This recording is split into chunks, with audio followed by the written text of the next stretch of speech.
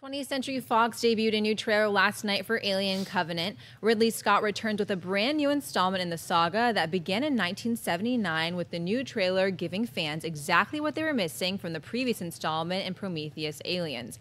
The movie stars Michael Fassbender, Katherine Waterston, Billy Crudup, and Danny McBride, and will hit theaters on May 19, 2017. Jeremy, what do you think about the new trailer for Alien Covenant? It was all right. Actually, it was really cool. I really liked it a lot. I can't keep a straight face on that one. I mean, Alien Covenant is one of my most anticipated movies of 2017, and the trailer shows why. Again, I feel like this trailer didn't show us anything we didn't know from the last one. These people go to this planet. They find then alien things happen, you know? And it happens how we saw it happen in the other one. They're exploring like, oh, what's that sack with that really ominous thing around it? Let me put my face down there. Make it a better look. And then bad things start happening. It looks like Billy Crudup's going to bite it first because it looks like that thing latches onto its face. Looking forward to it, though. I want to see Ridley Scott's return to Alien and the horror genre that Alien really started, the sci-fi horror thing.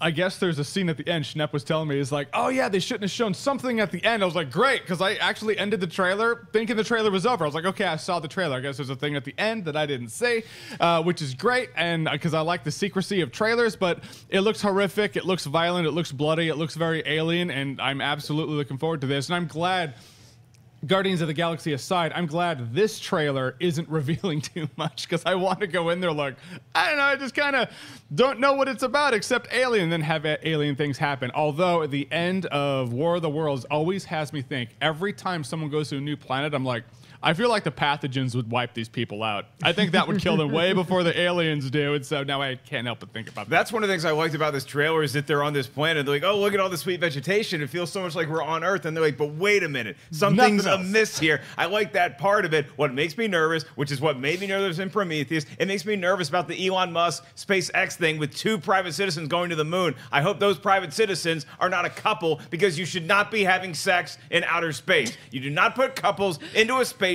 and instruct them to have sex, whether it's in outer space or on a foreign planet, because, John, it does not end well. You're stepping on spores, you're putting your face in eggs, bad things are going to happen. Now, as far as this trailer on a whole, I just think you sound a little bit unnecessarily bitter about something. I'm not making any accusations. I sound a little bit like John Lithgow. He should have had 2 chimichangas. I don't want this rock and roll music getting into my town. I know what it is. If they play Dance the Night Away. They play Dance the Night Away, you can do whatever the hell you want, because that song's a magical piece of pop music. As far as the trailer, John, I think they showed a lot. They showed us a lot about this movie, and I do feel that they were warranted in showing us a fair amount, because we're trying to get Alien back to prominence. We're trying to show everybody that, hey, Prometheus was the setup. We're back to the good alien horror vibes that we wanted to get from Ridley Scott in this franchise. I love the footage I am seeing. I'm just worried that they're showing us too much of the story. I think, first, I love the trailer. I think it's great, because I'm one of the many people out there who is not so excited about the new Aliens movie after coming off Prometheus. A lot of people did like Prometheus. A lot of people like myself didn't. And I think showing us what they showed us, I think was almost a necessity. They knew there's a good segment of the movie-going audience out there that they needed to get on board with this movie. These 2 trailers will get you on board for this movie. I am on board. We know what the movie's about. And you know what was interesting? They used a clip from that prologue or whatever it was that's not in the movie, and they used that in the trailer at the beginning. I thought that was interesting, but we know that there's a new space mission to be the first colonizers of another planet.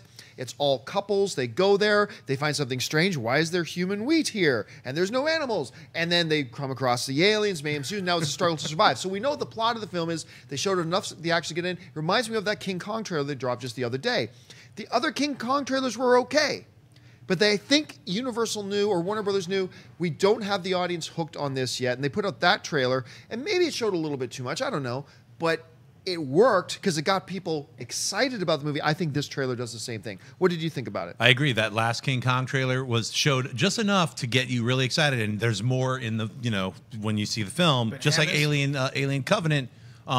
Did they show a little too much? For me, the last 10 seconds, I could have done without, but I don't need to be sold on it. John's right. Like, I actually am one of the people who liked Prometheus and excited to see more Ridley Scott Alien films. So I was already on board after I saw that first teaser, and now this trailer is just confirming, oh, cool, it's a derivation of what we've already seen before.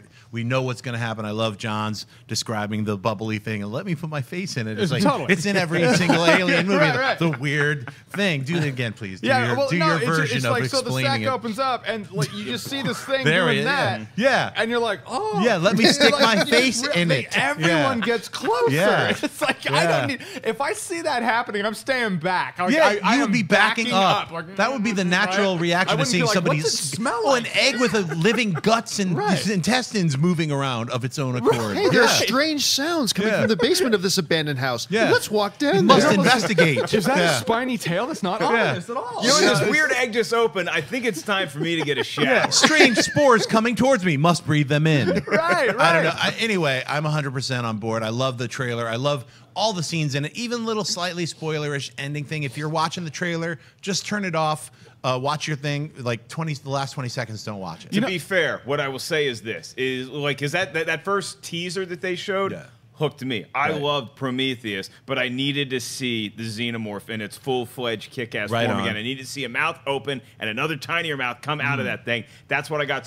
So I was already hooked. If you weren't sold or you didn't see that trailer for whatever reason, this is going to sell you on Yeah. the fact Yeah. that we're back to Alien. The way that thing Yes. just pounds its head, it's the Oh, that was coolest, Yeah. the awesome. coolest windshield scene I've seen since The Counselor with Cameron Diaz. That's right. And Danny McBride. And he's involved in the windshield scene. And So- didn't the Terminator have one that did the headbutt on the Totally. windshield? The helicopter. Yeah, the Yeah, the helicopter. helicopter. That's right. Yeah. Out. You know, the whole thing, the plot of this movie is they're colonizing this planet, and then they find the sacks, and then the aliens happen. There was a part of me that was like, is this a prequel to Aliens when they're because before Aliens, these colonists go to LV. It was 426, But right? there were hundreds of them. Yeah. But I mean, you know, they could have saw been the dog they could have tags been the hanging. scouts, Is right? that Right. yeah. And so I was like, is this leading? What up to name is that? on those dog tags? Right. We got to zoom in and find out. But I don't think it is because there's vegetation here in the LV 426. It was pretty a desolate. pretty barren Yeah. place, and it was very stormy. Yeah. But you know, who knows?